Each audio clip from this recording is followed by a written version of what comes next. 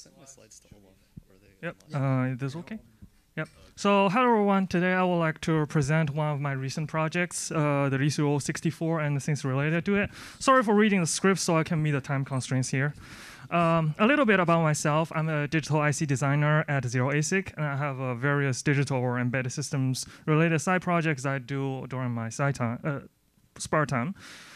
During the last Latch-Up, I presented the Verilog Boy project, which I did during my undergraduate as a course project. It is a re-implementation of the Game Boy system.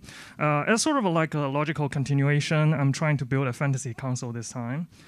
The project I'm presenting today is the CPU of it, called RISu064. It has a 6-stage dual-issue pipeline implementing the RV64IM instruction set. I call it non-blocking because it fully uses out-of-order write-back with no reordering logic. So a long latency instruction doesn't block the execution of non-dependent instructions. This is possible thanks to the fact that RISC-V doesn't have any instructions that generate an exception late in the execution.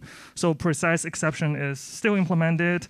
As long as you have issues in order, that's all fine. This does introduce some issues. However, for example, like a read after write hazard is now a real issue here. For the result, for the highest IPC configuration, it gets like 4.3 core mark per megahertz with best effort, which is actually not that great considering it only allocates 1 cycle for the RAM axis. But further optimization is probably something for the future.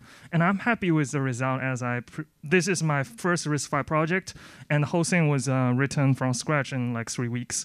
I also implemented with YOSYS and OpenRoad using a silicon compiler targeting the Sky130B process node.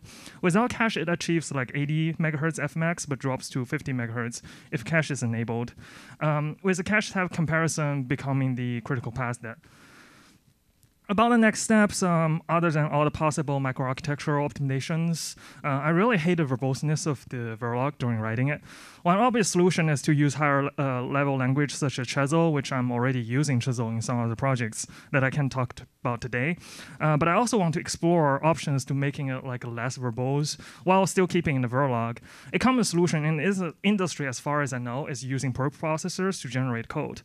And this is exactly what I'm doing here. I used the PyHP, like in the OpenPython project, and developed my own library for generating common things in the Python.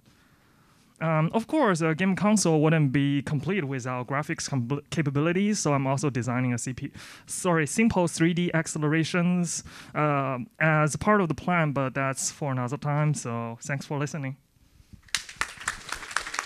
Thank you very much.